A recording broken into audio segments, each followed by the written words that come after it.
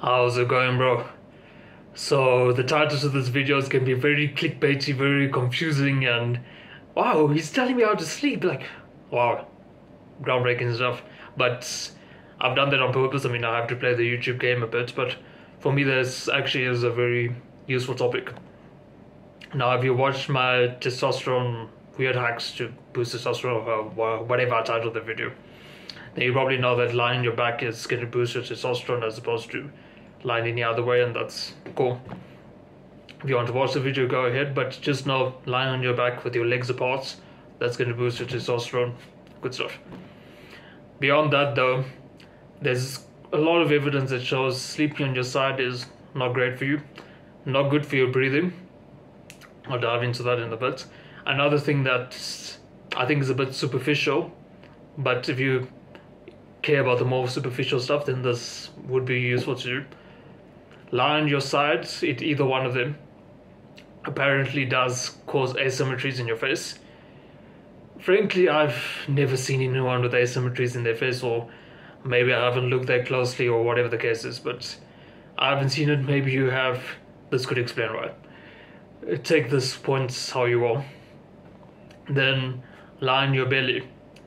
Now, I used to lie on my belly for the longest time, probably 19 or 20 years. That's how I slept, how I prefer to sleep, for that matter.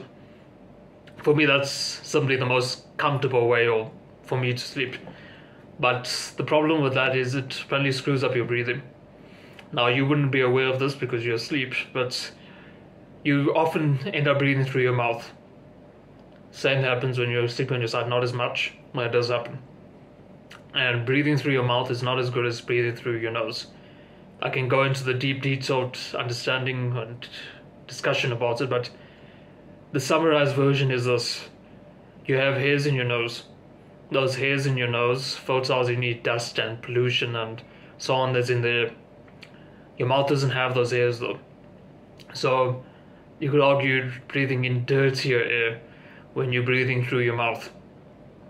You can understand why that's not going to be the best for you. So it's better for you to just sleep on your back. It will take an adjustment. Like for me, when I first started sleeping on my back, it took me some time to actually fall asleep at night. For the first probably a week, even 2 weeks, it did take some adjustment period. But now it's the way I sleep. I haven't tried sleeping on my stomach again, but I would imagine if I did try now, that would feel a bit weird to me. So yeah, bro, sleep on your back.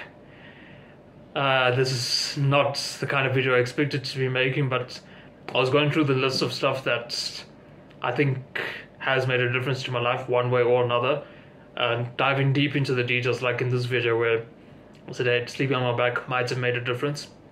So let me offload the knowledge. It's not something hard to do, obviously, so you lose nothing. I'm not selling anything to you. Try it out. I'll see you in the next one, bro.